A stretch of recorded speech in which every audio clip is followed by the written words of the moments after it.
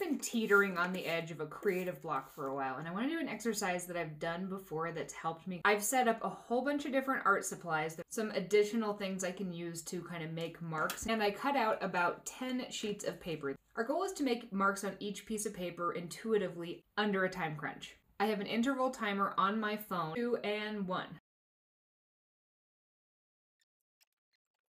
So that was a bit of a mad dash. I like the vertical nature of this one, and I also really like how this blue and that neon orange bled together. I really like the combo of the dry brushing on this one and then some of the bleeding effects. That we don't just have to learn positive things, we can also learn things we don't like. I kind of tried to bring in some greens into this and it just mixed in. This one kind of reminds me of a very abstract dinosaur and I kind of love it. So I think these are the favorites from this bunch. And I also kind of like how I did individual brush marks but drug it between. It kind of looks like a caterpillar.